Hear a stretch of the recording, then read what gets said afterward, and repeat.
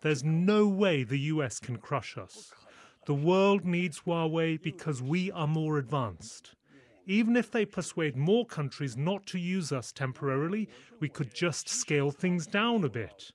And because the US keeps targeting us and finding fault with us, it has forced us to improve our products and services. What kind of impact would it have on your business if the US is successful in getting many of its partners in the West to shut your equipment out? If the lights go out in the West, the East will still shine. And if the North goes dark, then there is still the South. America doesn't represent the world. How important is the future of Huawei in the UK with regards to your investment plans and jobs? Are you able to guarantee that you will not be pulling out of the UK, you will not be taking jobs out of the UK? We will continue to invest in the UK. We still trust in the UK, and we hope that the UK will trust us even more.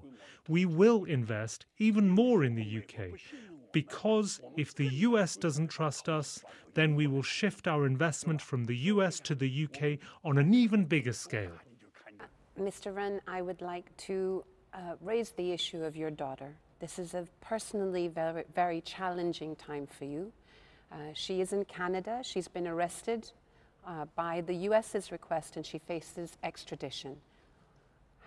How do you feel about this and what will you do if she is sent to jail? I object to what the US has done. This kind of politically motivated act is not acceptable. The US likes to sanction others whenever there's an issue. They'll use such methods. We object to this. There's no impact on Huawei's business due to Meng Wanzhou's loss of freedom. In fact, we're growing even faster. So they caught Meng Wanzhou. Maybe they got the wrong person. They may have thought if they've arrested her, Huawei would fall. But we didn't fall. We are still moving forward. Our company has established processes and procedures and no longer relies on any one person.